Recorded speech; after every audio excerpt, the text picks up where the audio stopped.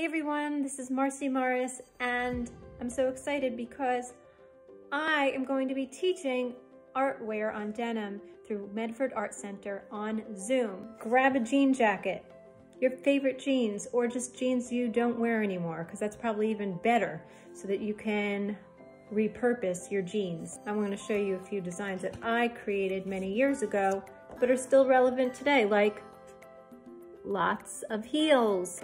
For people who enjoy wine, there's a wine jacket, tea and coffee pants, and lots of lipsticks. Those are themes that I created. You can create any theme you want. So we're going to be working with all different kinds of fabric paints. And you can get jewelette and get little sparkles if you want. You can get little tubes for drawing designs. We put paint in here and then draw spontaneous designs. Piece of chalk, and also fabric markers. And then if you have any stamps that you don't use anymore, these are perfect for creating lots of cool patterns or images that you want on your jeans. That's what I started with, like when I was, I don't know, maybe 18 years old.